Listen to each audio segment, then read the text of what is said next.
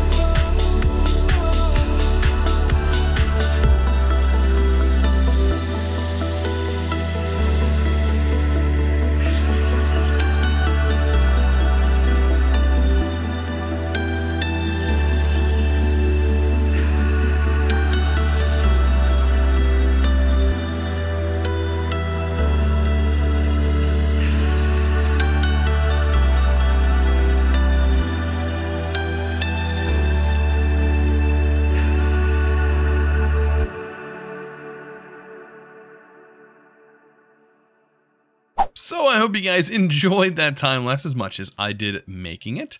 Yeah, this is the build. This is what this thing is now. So on the outside, I think I'm going to do some dressing up of this a little bit more. We're also going to be adding some different things to this as we go. But this is basically to get things started for us. It does have support beams and everything holding up the sides. I tried to make it look as supported as possible. But like I said, we just don't have that many resources. Our main resources that we have to build with is, of course, cobblestone. But we can build out other things. I did use smooth stone, and amber is actually a good glass-like material. And it lets you see, and having different colors of it looks really cool, especially the coal amber. That looks really good, by the way. But all these different ambers add up. I think I might replace this this cobblestone later on with some other material. That's why it's kind of it's there. It's like a placeholder almost, until we get a nicer material to fill this in with. But as you can see, I have my power, my lava generation, everything split up. I'm going to do that a lot, by the way. I'm going to hit that thing. But we have flight, so I made an open area here in the center, so that way if we ever need to fly, we can. Of course, this layer, I've got to fix this. We got water that is coming through. I might just remove the water entirely and use those blocks that don't produce the water, the hydrogel. But yeah, as of right now, this is our lava production. This should be plenty fast enough for right now. It is just basically waiting on cobblestone for some of it when we start using our power. This is kind of enough cobblestone, but I think we might need more later on. All right, so now that we have that done, I think today we should start working on getting into applied energistics. And there's going to be a few things, a few prerequisites that's going to be required before we can do applied energistics. I really do want to move away from simple storage. Simple storage is nice and all, but auto crafting is, you can do it with simple storage networks, but it's not as intuitive, I think, as the applied energistics auto crafting setup can be. And applied energistics doesn't have any channels. So that's the even cooler part, at least in this pack. There is no controller, so you don't have to worry about channels or anything like that. So you can have a massive auto crafting setup with, you know, and do it in a very compact space.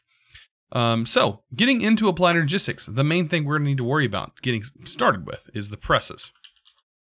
So we do have the presses. Now I don't know if AE stuff, no, AE add-ons not in here. So it is just basically applied energistics. I do want to automate the Inscriber with XNet though. That is going to be something we also do. But yeah, presses. This is the big thing, right? This is how we get started. We have to make the Inscriber, of course, but that's not as difficult as I think just getting the base presses are.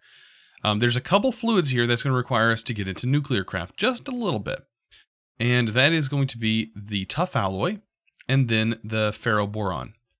So these two materials, the ferroboron is going to be one we're going to have to really work on. These require materials that we have to kind of look for. I am going to make pigs for them. That's probably going to be the best route for getting this resource, a constant flow of these two resources that it takes to make this, which is boron and steel. And yeah, that's actually not too difficult.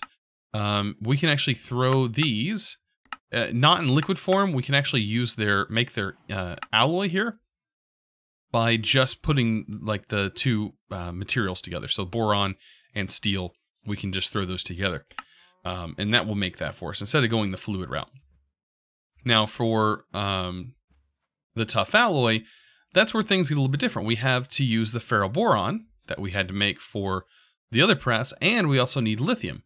Lithium also needs to be combined with this, and I do believe that you can make the tough alloy. The tough alloy, I believe, has to be made inside this salt mixer. Is that correct? If I remember correctly. I think so. We might have to do that, or it was a centrifuge. Let's take a look at the ingot. So I think the tough alloy itself, I can make it differently. Ingot former? Yes. So we can just take the ferroboron ingots and we can make tough alloy ingots as well with the alloy former. So all of this being said, right here, I'm going to go the ingot route, but you could do the fluid route. I'm going to go the ingot route, and we're going to start working on that. So like I said, to get started, I'm going to start on, getting ourselves some tough alloy. Because like I said, that's going to require everything, right? It's going to require us to get started with that. So we need lithium and ferroboron. Ferroboron, let's jump into that. We need steel, and we need boron. So steel, I don't think I have too much of that. And boron, we don't have that much at all.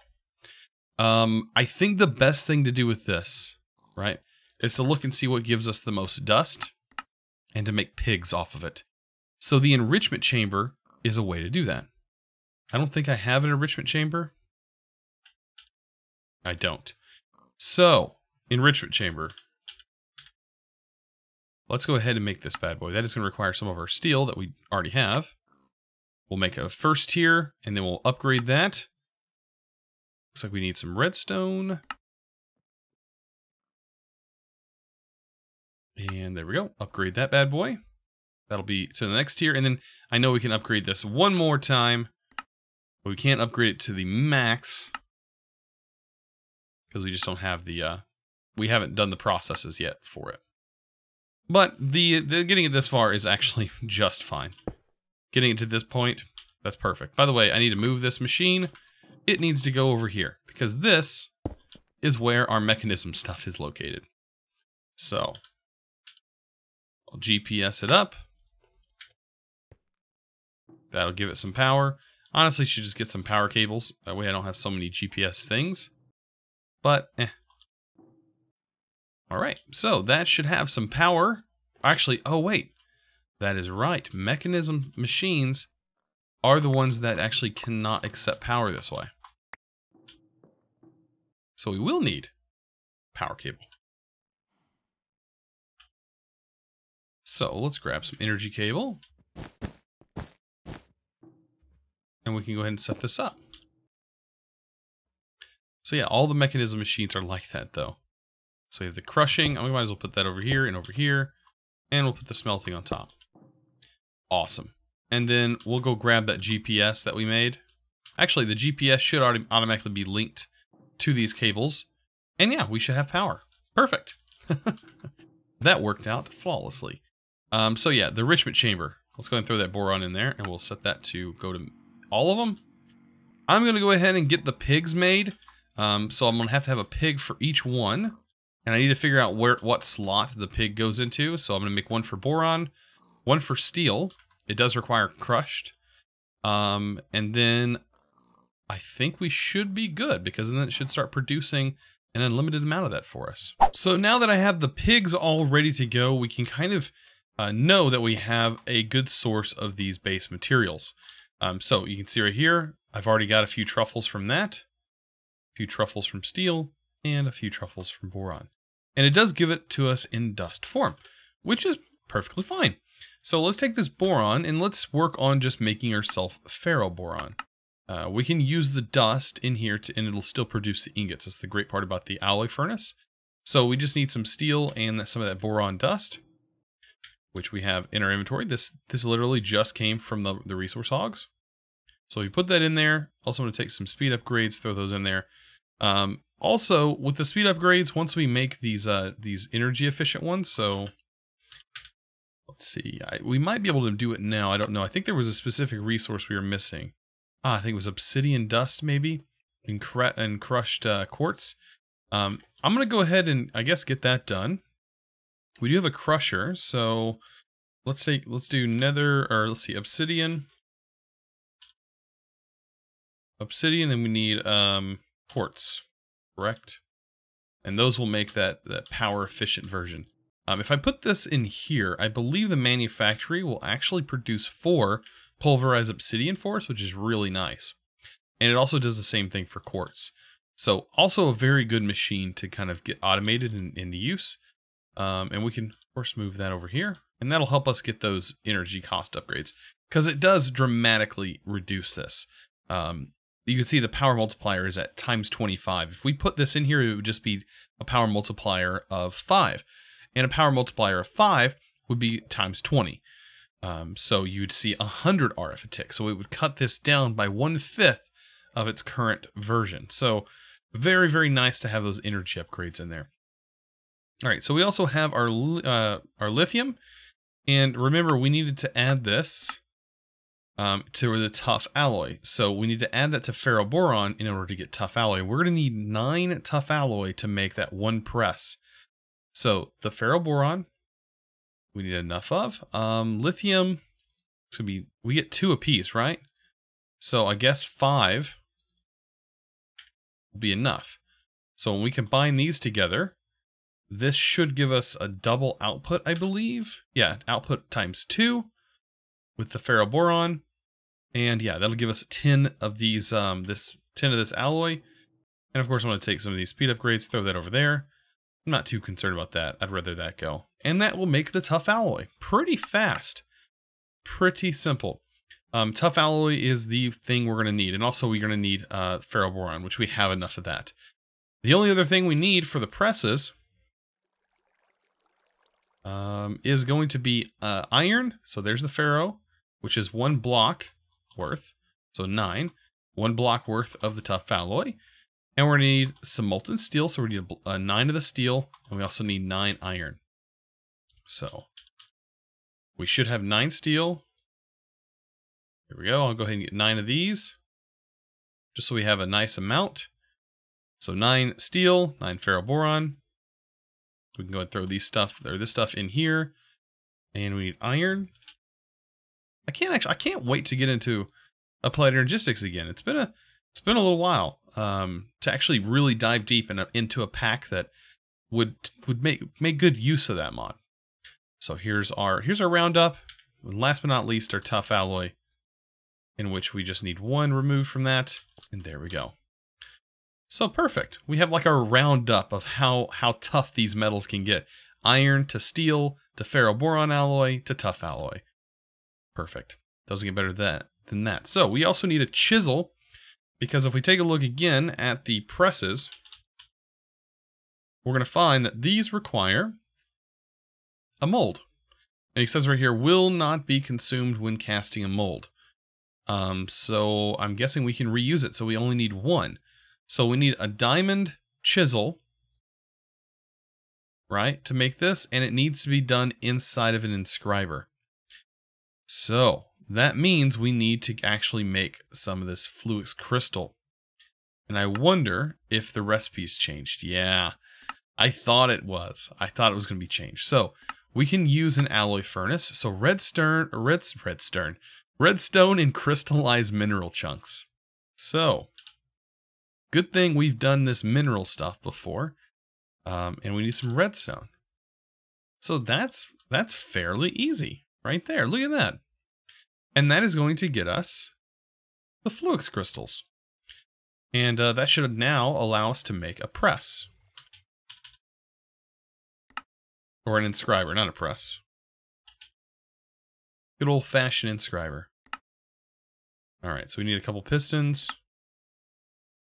Actually, we need a lot of everything. It looks like. Looks like we need a lot of wood. Turn into planks. Voila, and inscriber.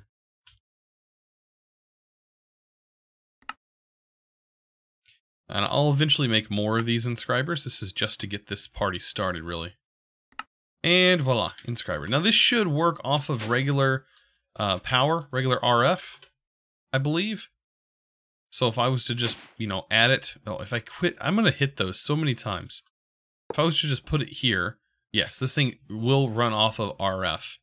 And shouldn't need anything else. So that means, does this need a chisel, like a new chisel? We'll find out. So let's go ahead and put a chisel in here. Oh, maybe it is going to require like a specific, like brand new chisel. I guarantee it. There, yep. Requires that. So that is going to do its process. Seems pretty fast as well. And that will get us our circuit. Next, all we have to do is get these guys melted and casted. And that should do it. This says it will not take the cast. So if I just throw this in here, of course I'm going to need my iron actually.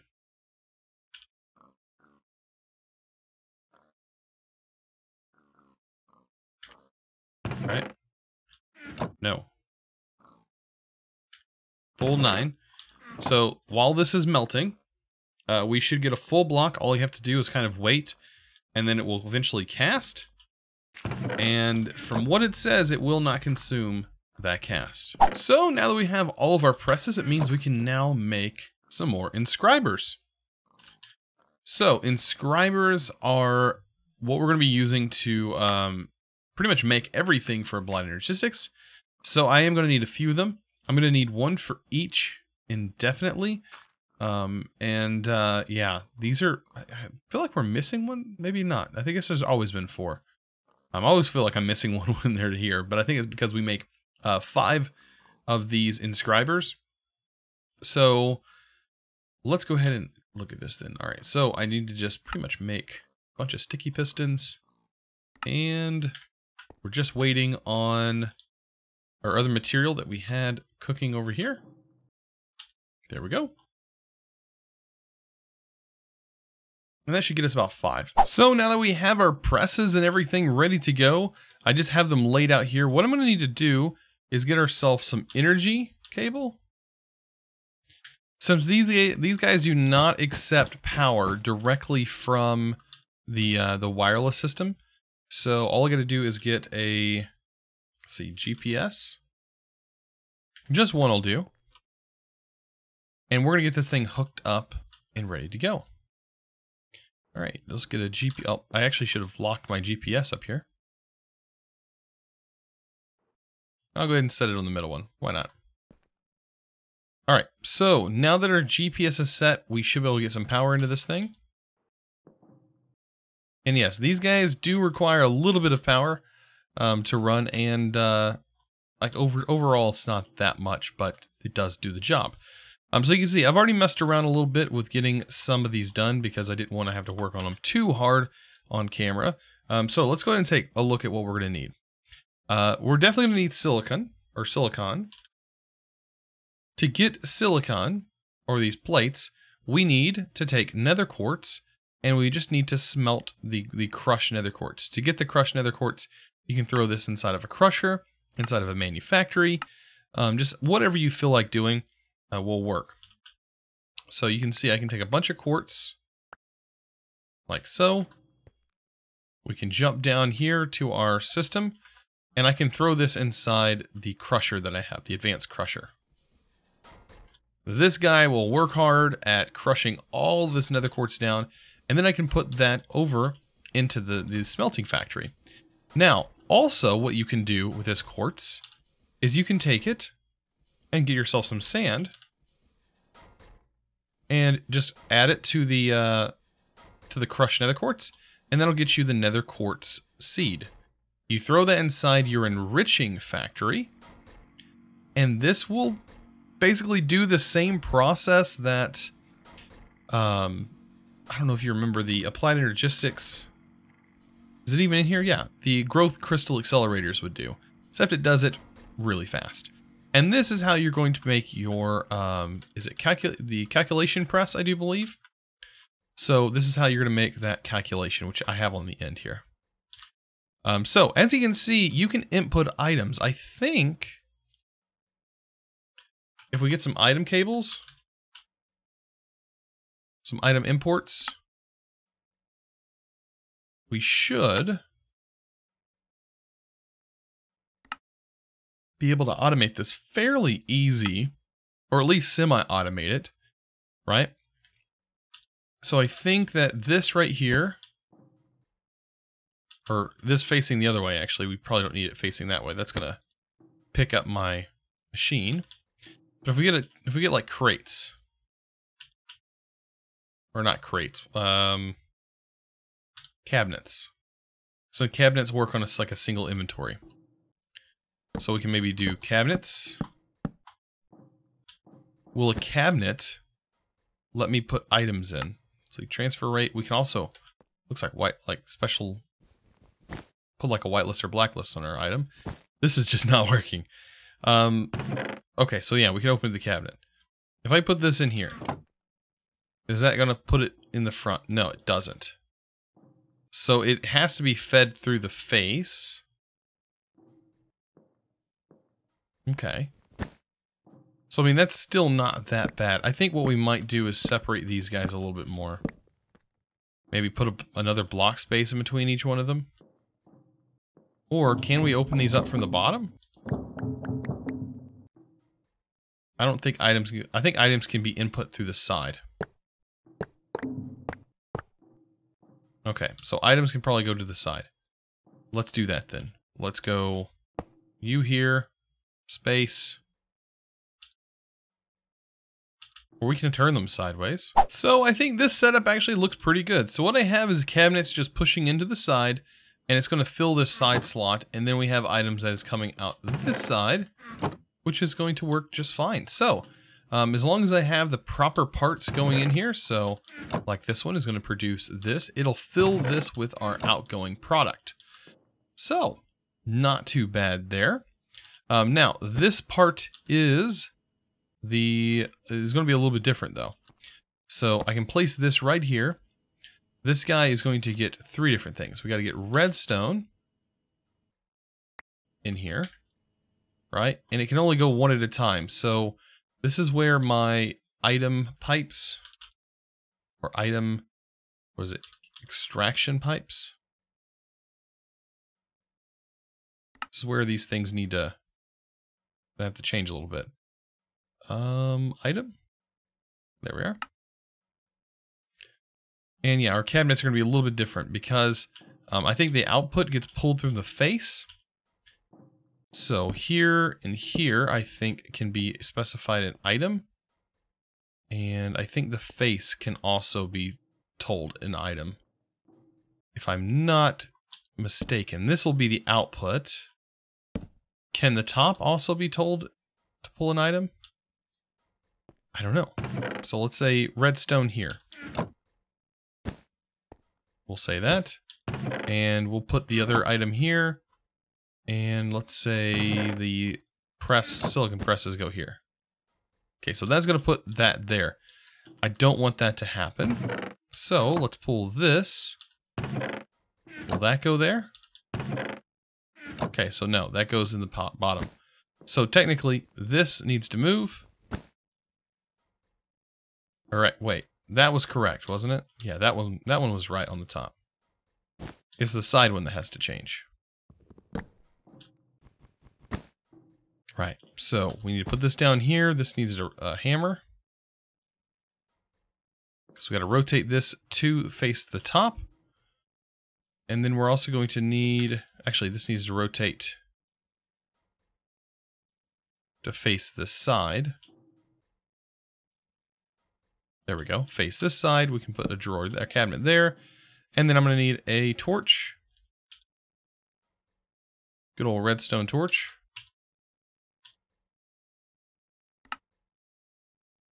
To block this side off. And then that should now, we put that in there, go in the bottom. And then at the top, and then on the main part, we need another one.